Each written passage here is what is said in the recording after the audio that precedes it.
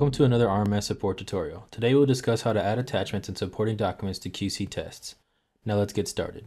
Adding supporting documents is a very important part of making sure to provide complete documentation. Adding other attachments, if any, helps to support the findings of the test and to show any aspect that is not captured in the test itself. This provides more detail so the government has the full scope of the QC test. We will begin in the contract menu. Navigate to the QC tab, then click the QC requirements module.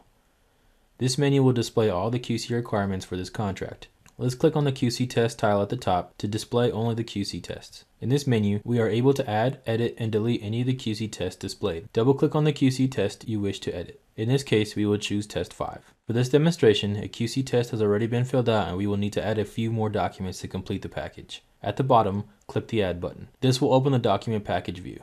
In this section, we can add, edit, and delete any documents that are added. Click the Add button and choose Add from File System. Select the documents you wish to add to the package. In this example, we are going to add an Excel spreadsheet and a JPEG image. You can select multiple items to upload simply by left-clicking the item while holding Control and left-clicking the other document, then clicking the Open button.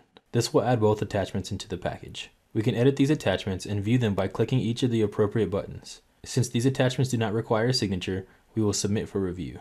Submitting these documents will make the package read-only unless the government returns for corrections. RMS will prompt you even though the signatures are not required for these documents. Be sure to sign all documents before submitting to the government. Now we can click the Back button to save. After the supporting documents have added, you may complete the QC test as normal. For more information on how to complete a QC test, please see the link in the description box below. In summary, we demonstrated how to add supporting documents and attachments to a QC test. We hope you found this video informative and thank you for watching.